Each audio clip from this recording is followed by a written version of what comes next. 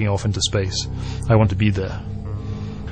They could take advantage of intelligence theory and wire up their circuitry in a way that make them Einstein plus, right? So they could be incredibly smart.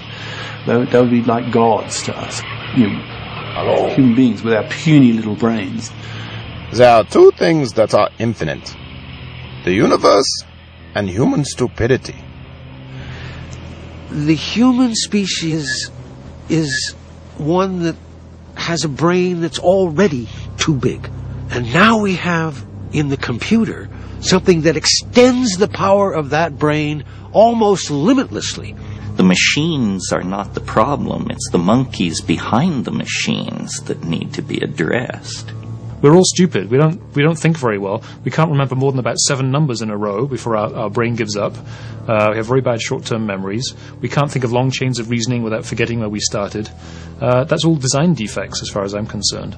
So is that an enhancement to improve that, or is it repairing a defect? It doesn't really matter. We should be using technology to make ourselves better.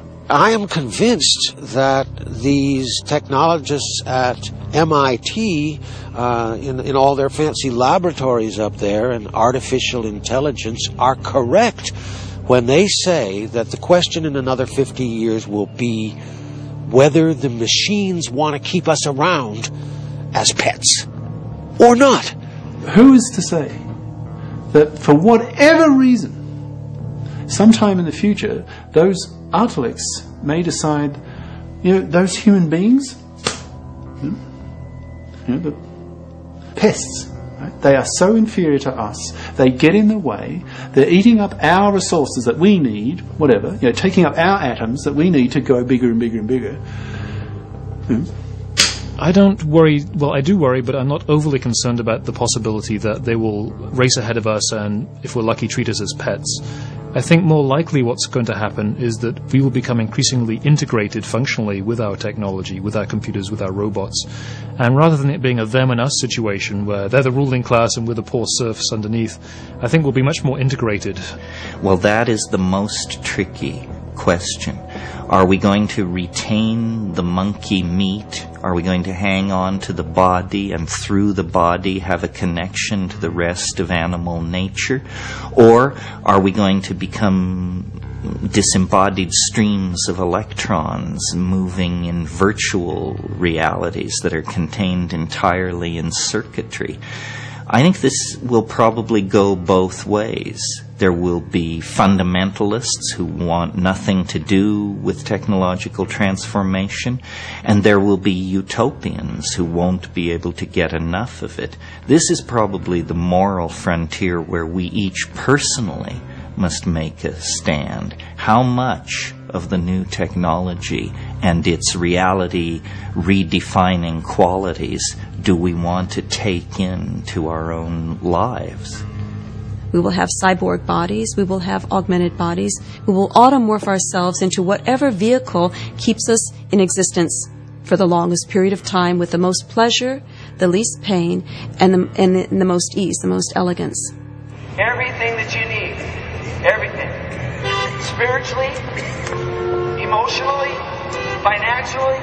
The post-biological folks will say, well, you people have a primitive atavistic attachment to the species. Let it go. Let it go. Come with us.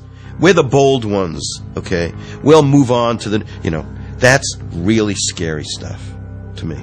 Really scary. A great number of people who I refer to as biological fundamentalists have a great fear of moving outside their biology, moving into other bodies, other forms for transport.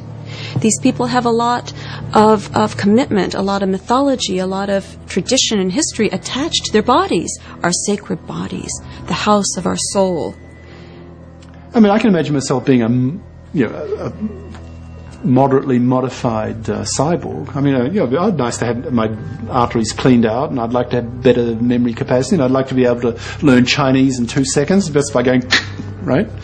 That would be great. But that to me is small beer. That's nothing in comparison to what these godlike... I deliberately use that word, godlike. Artalics could be. Well, it's a philosophical issue as to whether this is still human. In my mind, it's definitely going beyond biology. But I don't define human as just biological.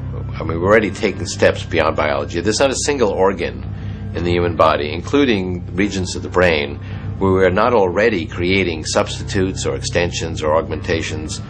So if somebody has an artificial pancreas, are they not human? If they have a neural implant in their brain, are they not human? How about 2 neural implants? Or maybe you can have up to 10, then you're human, but 11, you're not human anymore.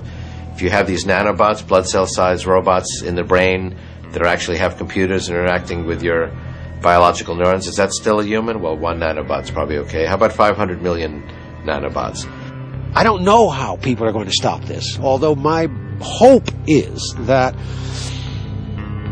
when we effectively destroy half of human life on Earth through one technological mistake or another, or a combination of them, the diseases that we are allowing to come out now, or the poisons that we create, or the global warming, one or another of these things, destroy half the population on Earth, the other half will say, whoa, we've gone too far. What do we do now? Humanity will become extinct, but in the sense of a pseudo-extinction, in that it is clear that if we are going to be altering our own biology and transforming ourselves, that we are going to change, and we're going to change in enormous ways, in very unforeseen ways. And that means that Homo sapiens, as we know it now, will cease to exist. But that's got to be a form of madness. It's got to be a form of techno-blindness to want the end of the human species, to transform it into a mechanical species. It's a kind of species-side, the destruction of a species, against a kind of, I use the word deicide, a god-killing. If you choose not to build these artefacts, in a sense you're removing the possibility of creating gods. It's a kind of potential death of God, if you like. And which is worse? This is suicide. This is ecocide. I think it has begun to sink in, and there are many that would say, stop, we've got to draw a line there.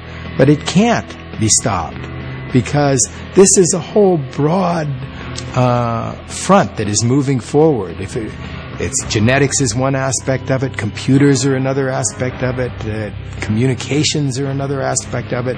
Everything is changing about life, and it's changing increasingly rapidly. Should we stop it? Should we sort of say, okay, AIQ, artificial intelligence quotient, at this level, we're going to legislate, perhaps even globally. That's the cutoff point. No robot, no artificial intelligence, no artellect, if you like, is allowed by law, by human law, to go beyond that. Do you think that's going to happen? I don't think that's going to happen at all.